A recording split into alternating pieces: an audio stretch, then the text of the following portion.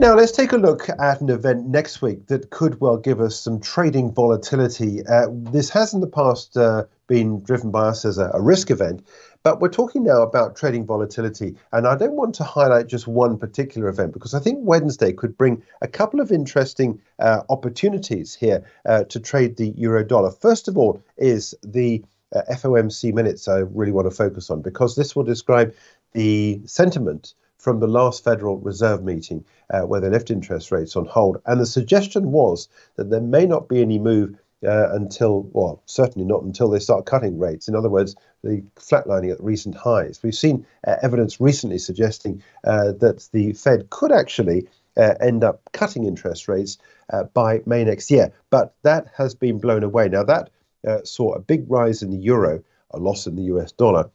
Since then, we've seen a slight reversal for that strength of the dollar as people want to sort of take a check on all this.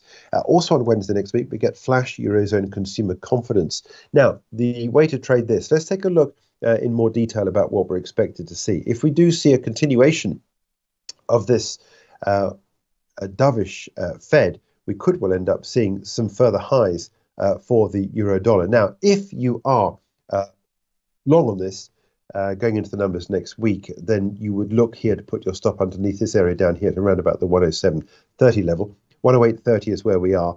Price target is up here at 109.45. My idea is that we've got this rising line of support, these higher lows that we've seen as a continuation, and we got the higher highs. This is just a question of a retracement in what is otherwise a market which continues to move up. So that's the idea for this.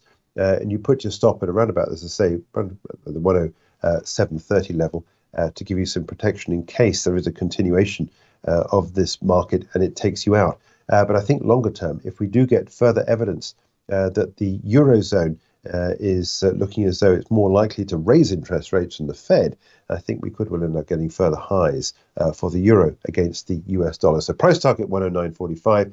We're trading here at 108.37. Your stop is at 107.30.